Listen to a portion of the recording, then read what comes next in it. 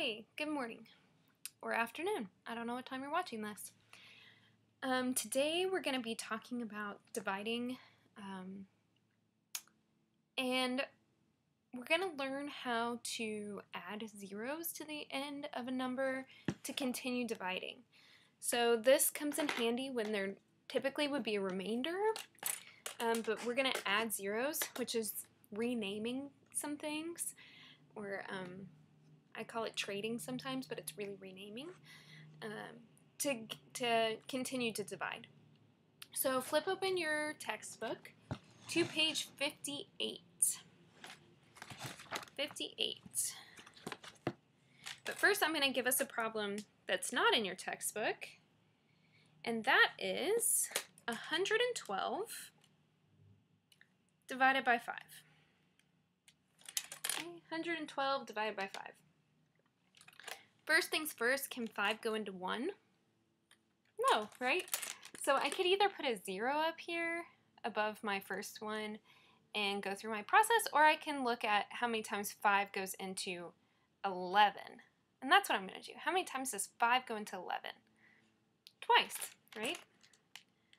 I'm going to write my 2 up here. 2 times 5 is 10 with 1 left over, right? Now I'll bring down my 2. So now I have, so I was looking at, this is my hundredths place, my tenths place, and my ones place. And when I subtracted, I had 110 left over. When I brought down my 2, I renamed it to be 12 ones. So this is like having 12 ones. How many times does 5 go into 12? Twice again, right? 2 times 5 is 10. So I have 2 ones left over. Well, I could say I just have a remainder of 2, and I could write 22 remainder 2. But instead, I'm going to rename that 2 into tenths. So I'm going to put a decimal point, right? Because we're moving into tenths, the tenths place. So I put a decimal point here, brought it up to my quotient, and now I'm going to bring that 0 down. So now, instead of 2 ones, I have 20 tenths. So how many times does 5 go into 20? 4 times. Exactly. So now I have nothing left over, but by adding that 0 tenths and bringing it down, I renamed my 2 ones I had left over to be 20 tenths, and then I could continue to divide. So my answer is 22.4. So that's what we're talking about today. Renaming and adding zeros to the end of a number to continue to be able to divide. So now let's turn our attention to the book, page 58. Here we have the problem 5 divided by 4. 5 divided by 4. Well, how many times does 4 go into 5? 1 time. What is 1 times 4? 4. We subtract, we have 1 left over. I'm going to rename that to be tenths. So I'm going to add a decimal and a 0. I'm going to bring down that 0. How many times does 4 go into 10 tenths? Well, it goes in twice. I had to think about that one. So 2 times 4 is 8. And we have 2 tenths left over. I'm going to rename that to be hundredths.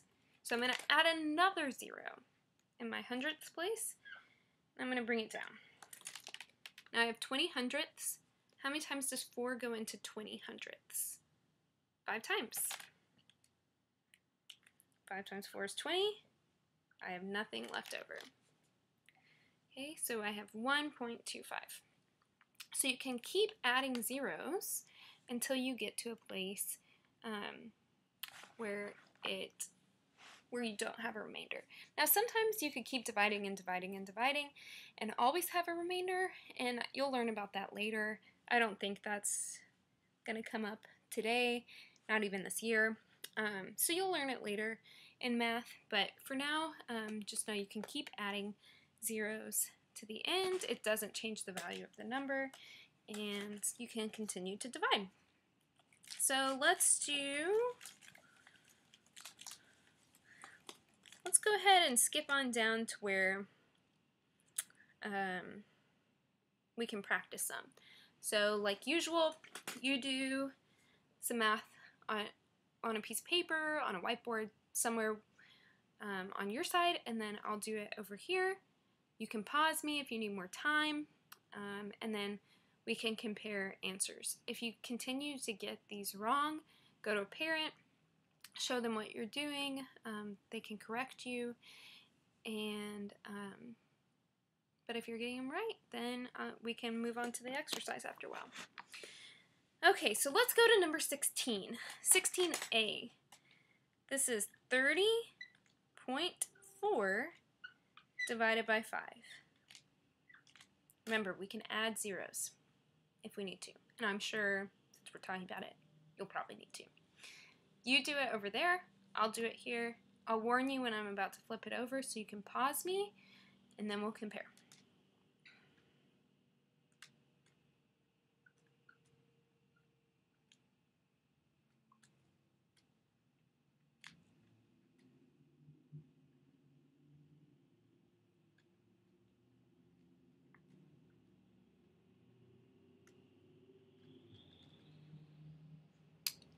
Pause me if you need to. I'm going to flip. Here we got 6.08. 5 went into 30 6 times. 6 times 5 is 30. We didn't have any left over, but I had to bring down my 4. How many times does 5 go into 4 tenths in this case? 0 times. 0 times 5 is 0. Then I subtract. I have a 4 here. I added a 0 here to make that 4 tenths into 40 hundredths. How many times does 5 go into 40 hundredths? 8 times. And it goes in evenly, so I did not have a remainder. All right. Now, let's do B. So this is 12 divided by 8. You do it there, I'll do it here.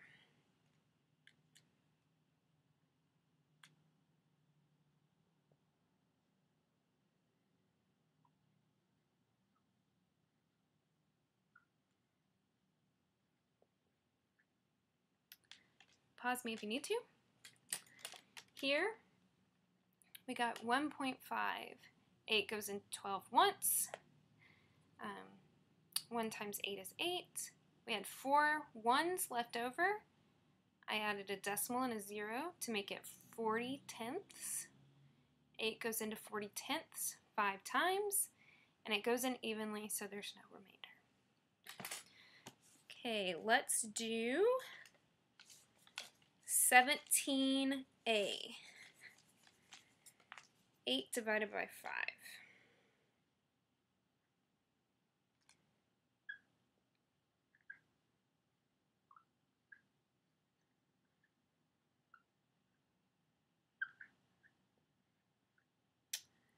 Pause me if you need to.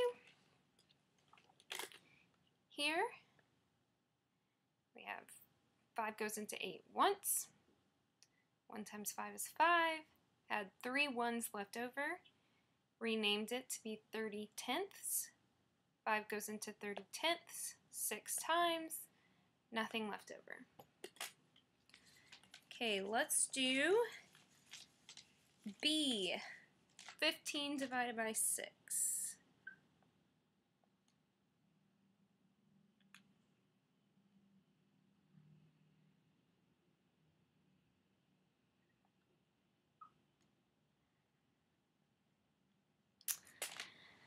Pause me if you need to.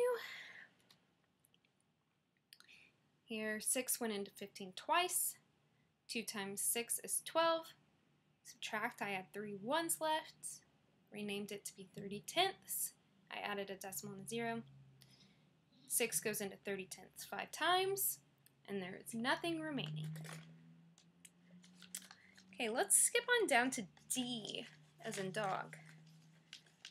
This is 9/10 divided by 2. This one's kind of tricky, but think about it. I think you can do it.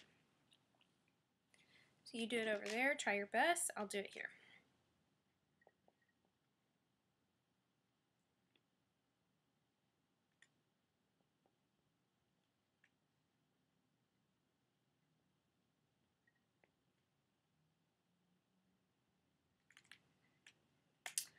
Pause me if you need to. Flip it over. Here, the first thing I had to ask was how many times 2 goes into 0. Whoop. All right, 2 goes into 0 0 times. Of course, 0 times 2 is 0. Subtract. Then I bring my 9/10 down. How many times does 2 go into 9/10? 4 times. 4 times 2 is 8. I have 1/10 left over, so I added a 0 in my hundredths place and made it into 10 hundredths. 2 goes into 10 hundredths 5 times. And it goes in evenly, so we can stop dividing. So I got 45 hundredths. Now let's do E. E. 1.7 divided by 5.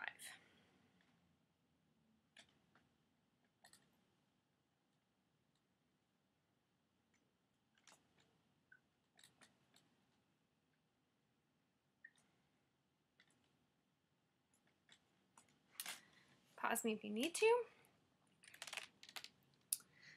Here, kind of a similar thing. How many times does 5 go into 1? Goes in 0 times. 0 times 5 is 0. Subtract. I have 1 left over. And my decimal point's really small here. I renamed that 1 left over to be 17. Of course, I just erased it too. 17/10. 5 goes into 17/10 3 times. 3 times 5 is 15. 17 minus 15 is 2. I have 2/10 left over. I add a 0, rename it to be 20 hundredths. 5 goes into 20 hundredths 4 times evenly, so we can stop. All right, and let's finish off with doing F. F.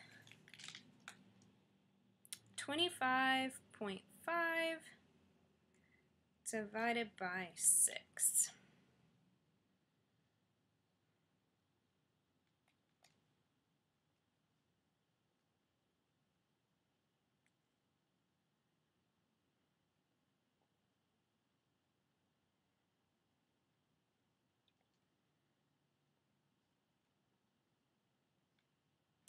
Pause me if you need to. Here, how many times does 6 go into 25? 4 times. 4 times 6 is 24. We subtract, we have 1 left over. And so we bring down our 5 to make it 15/10. 6 goes into 15/10 twice, which gives us 12/10. We subtract, we have 3/10 left over. We rename that into 30 hundredths. 6 goes into 30 hundredths 5 times, and it goes evenly, so we can stop dividing. All right, so if you're feeling comfortable with that, adding zeros, you may go on to workbook exercise 37. If you need a little bit more practice, let me see here. I'm sure you can find some good stuff on page 62. There's a lot of division there, and there's a big review B. Let's see if, well, review B doesn't look like it has much by way of dividing. I'm sure your parents could also come up with some problems on their own. So if you're struggling, feel free to ask them for some help.